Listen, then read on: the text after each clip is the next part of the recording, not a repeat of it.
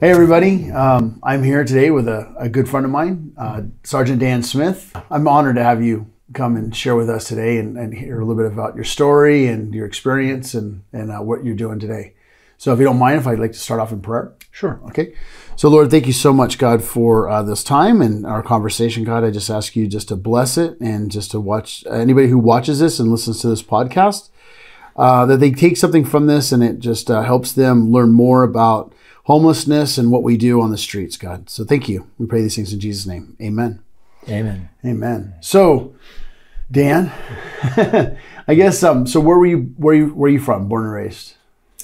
Well, I'm born in Arizona and grew up a little bit in Southern California, but spent most of my early teens and early adult life in San Mateo and Foster City. San Mateo and Foster City. Mm-hmm. Decent home, mom, dad, all that? No, my mom passed away when I was 5. I'm the oldest of 4 boys. My youngest brother was 2 weeks when she passed. We were living in Los Angeles. My dad was 26 years old at the time with 4 boys. Wow. So we all got farmed out to family members in California and Arizona. And I spent some years with my aunt and uncle here in Los Altos. He was stationed out of Moffett in the Vietnam War at the time. So I kind of raised by my mother's sister. And then in 1970, my father moved up to Foster City, and we all reunited. And then his mother, my grandmother, came to live with us to raise us again, yeah. For a mother. Cool. And that's kind of how my life went. That's awesome. And your dad was in the Vietnam War? No, he was actually occupational forces, World War II. He was an Army. He was a soldier. Wow. But no, he wasn't in Vietnam. My uncle was. Your uncle was. Yeah. And then you went to school here in Redwood City?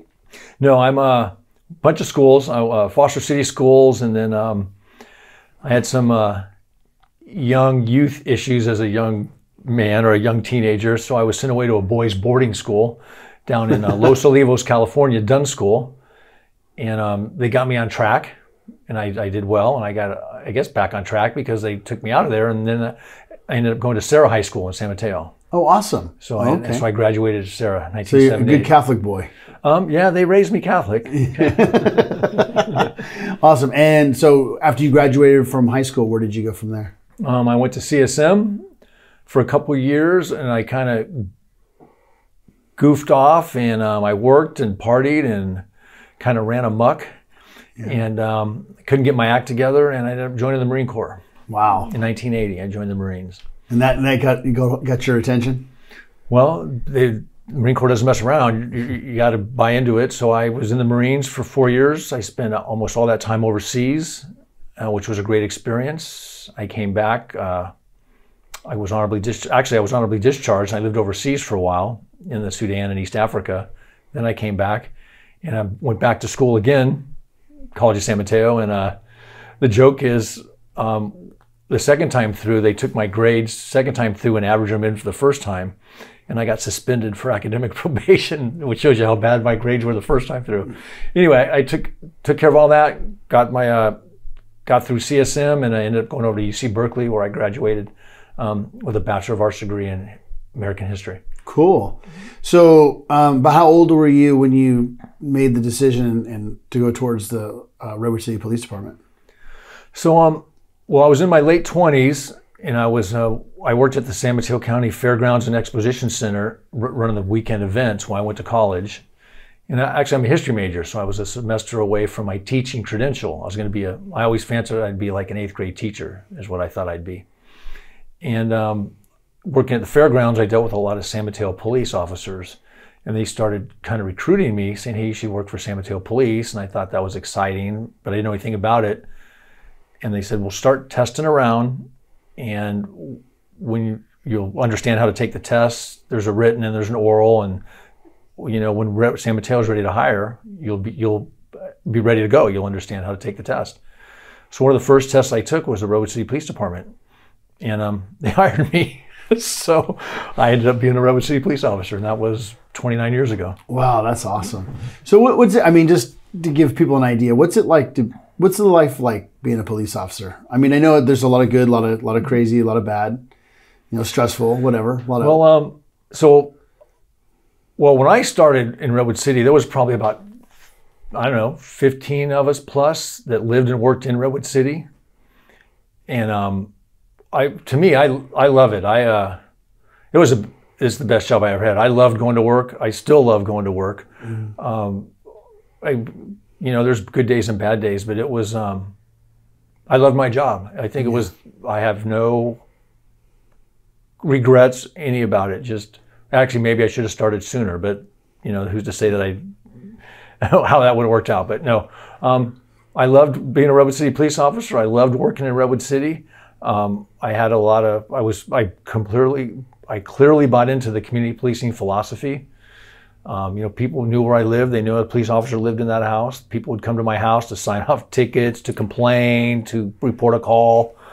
And, that's what you do. I was the neighborhood cop, and I had no problem with that. It was just the way it was. That's really cool. And that's awesome. And I enjoyed it. I Yeah. really enjoyed being a police officer. People in your neighborhood felt safe too, I'm sure.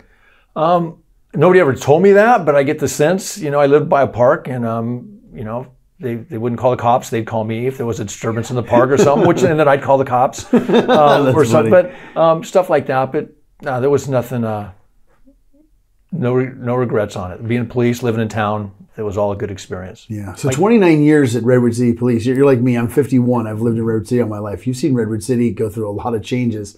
Remember when Redwood City was Deadwood City? Yeah. And now look at it. Yeah. Well, huge change. Well, my dad was city manager here before I was a police officer. So I've been coming here as a kid. Even though I was in San Mateo, we would come here. The old drive-in, Pete's Harbor, the creek at Red Morton Park that you could catch frogs in, and just so 49ers, used to go see the right up the street here.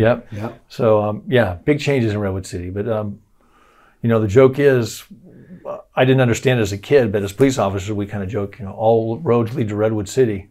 It's a diverse town. Growing up in Foster City was kind of vanilla, which was, I guess, okay for kids. You could go out and sail in the lagoon or something, but Redwood City covered everything, all aspects of life. Yeah, I was about 6 years ago, I was on a ride along with Bill Cagno, and the first words out of his mouth was, "All roads lead through Redwood City," and I've never heard that before. And then I've been dealing with the homeless for 13 years, and really been hitting it hard in Redwood City working here. And I realized he was no joke. It's everybody, all the transients come through Redwood City. I might not stay, but some do. But I end up seeing so many faces that come through here. It's incredible. Well, there's a reason for that. We're the county seat. And as a result of being the county seat, there are so many social services here. In addition to the social services, there's the county jail, the county court system. Back in the day, there was a methadone clinic here, a Western Union. The Samtrans station on Brewster used to be a Greyhound. So people get off the Greyhound from all over and come here. As I said, the jail system's here, probation's here, parole's here, mental health is here. Redwood City has more board and care homes and homeless shelters than any city in San Mateo County. Yeah. And there you have it. So Redwood City's not a bad place. We're a busy place, a busy police department, but that's because of all those things. Yeah. So you said something a few minutes ago that I kind of want to hit on, because that's kind of like how I met you. I met you through my wife, who started working with you first, and then you and I became more acquaintance with each other. But the community service part.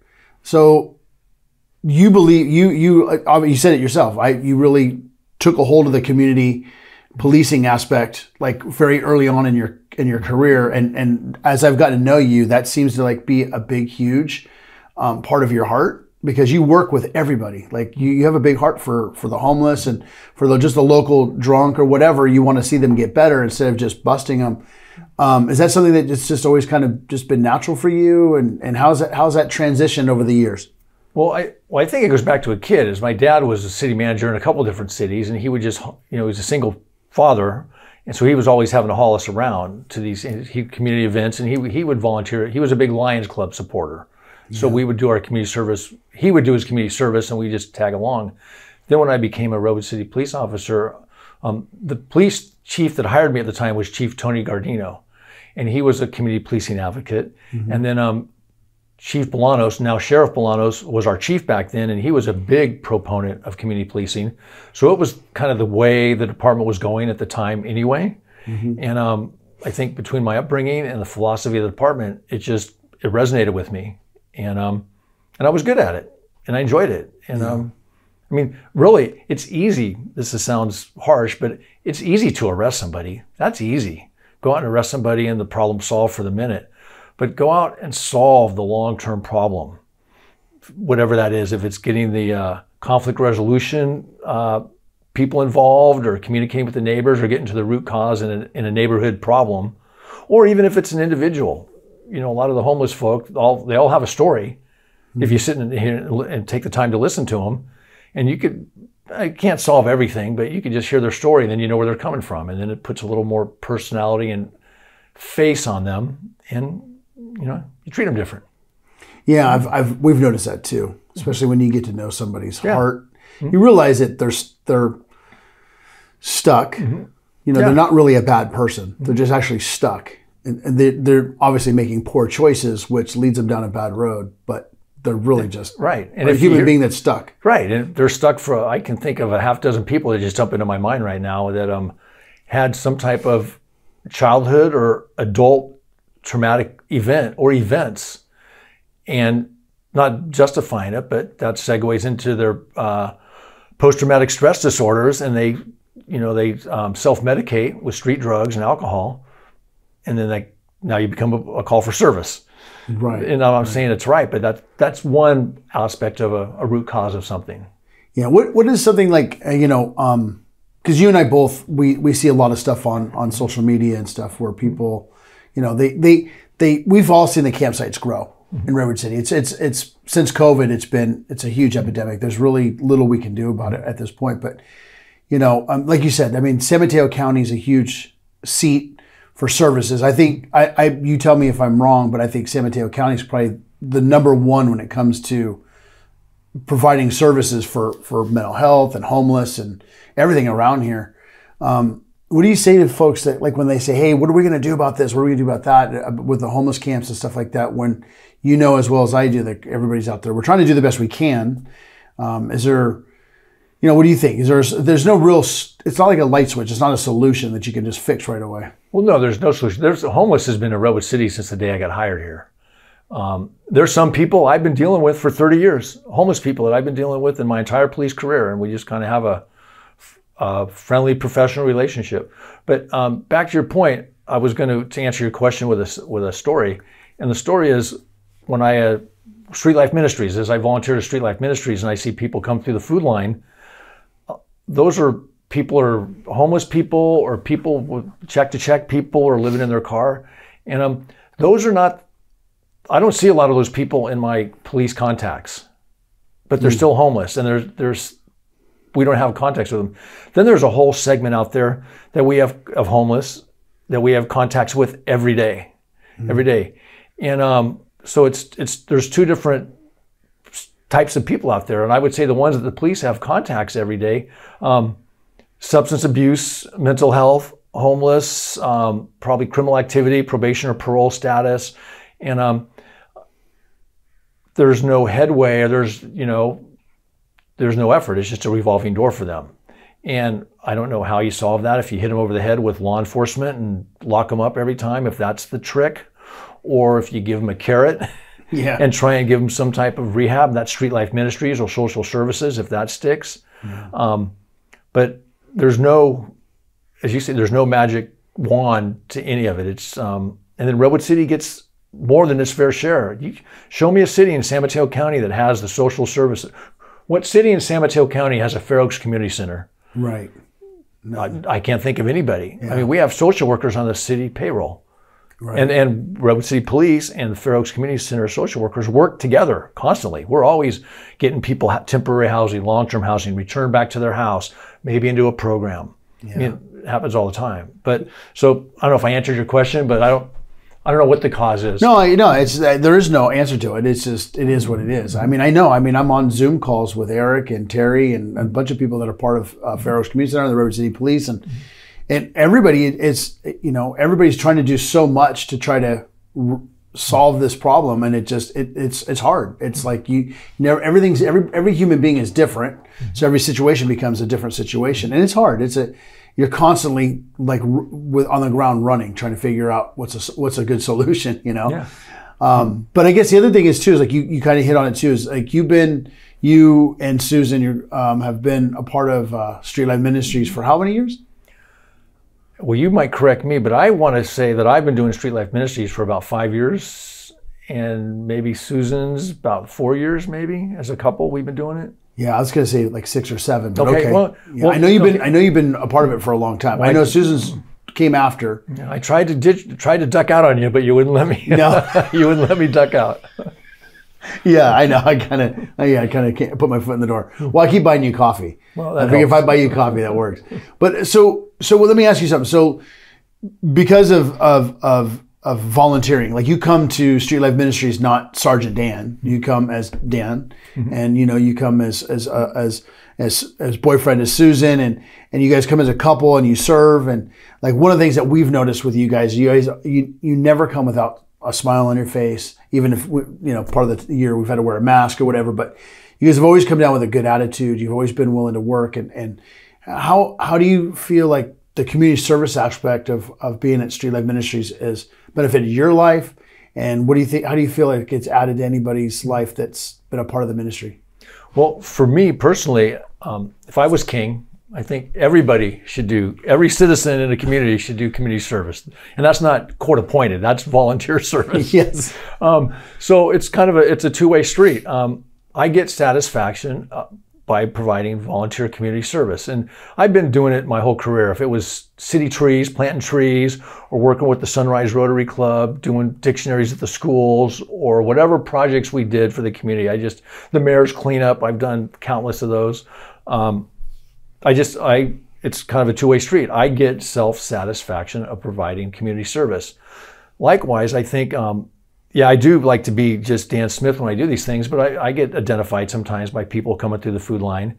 And I think when they realize that, hey, that's a police officer, but he's in street clothes and he's serving food, it puts a face on the police. We're not just a uniform and a badge. We're like, our blood's the same color of everybody else's. We put our pants on the same like everybody else, and we're just regular folk.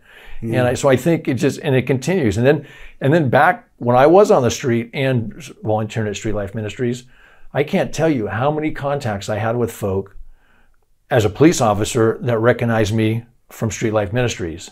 And then right there's an icebreaker. Even if it was a kind of a volatile situation or it was kind of a tense situation, in those cases, it was an icebreaker. So, they put a face on it. Hey, that's not just some cop with a badge. I know that guy. I talked to him and he, served me hot food. Yeah, just the night before. Yeah. Right. So I guess it's two ways. It's a give back to the community, but it's also, for me, it's self-satisfying. Yeah, that's cool. Yeah, we enjoy having you guys come down there and stuff because it does. And I agree with you. I think, I like when we have the Redwood City cadets come and serve and stuff. It's nice to have people come down there and our community of folks get to see that there's a heart behind a uniform, right? And it's not just the uniform, and I think it means a lot to our folks as well. Well, let's say what it is. Chief Mulholland's down there a couple times a month serving food, and I bet most people don't even know that because he doesn't say anything. He just comes down, and he's another believer in community policing. Yeah, and he's local. He's from Redwood City. He's moved out of the area because that's where he could live, but he's a true believer with community policing. And even when I run into him down there, it just happens to be the night I drive, he happens to be serving. It surprises me, but it really doesn't because that's his philosophy and his belief system. Yeah, and his wife Shelly's she's kind of addicted to Street Life. Yeah, she serves a lot. Well, they're Redwood City folk. They're from here. Yeah, it's cool when they call. Last couple of years they call us up. Hey, you're gonna let us have Christmas. Mm-hmm. They love coming and serving on Christmas. It is. Their enthusiasm is terrific. So we come from the same school. It's community policing. That's what it is. Yeah, and that's awesome. It's a beautiful thing, actually. I think it's really cool. By the way, he also went to Berkeley, so maybe it's a Berkeley thing. So. Oh, is that what it is? Yeah, I know. Somebody donated a Stanford jacket to me, and I was not allowed to wear it on the nights he served, and I wasn't allowed to wear it inside the Redwood City Police Department. That's right. And I agree, and don't wear it when I serve either. No, it's gone. I donated it back out. Go Bears. I was like, there was no point in wearing it. Yeah, go Bears. Go Bears. So anyway, but thank you for coming here, sharing your thoughts and your heart and stuff. So is there any last things that you'd like to share about? Well, first of all, I'd say thank you for giving us the opportunity to serve. So that's, again, I told you it's very satisfying for me. And I know Susan it's an accomplishment, when it's just, we feel accomplished and satisfied to serve, be part of a positive organization. And I would tell anybody that asks, at first volunteerism's hard because you got to cut away the time and you got to make the commitment. But once you've done it a couple times and you've got the time carved out and you kind of get past that, I got to go serve, it is enjoyable. Yeah. I've yet to have a bad encounter or a bad situation or a stressful situation whenever I volunteered at Street Life Ministries. I enjoy it. We look forward to it. It's on my calendar. I'm ready. We look forward to it. Cool. Thanks, Dan. Appreciate it. All right. Cheers. All right.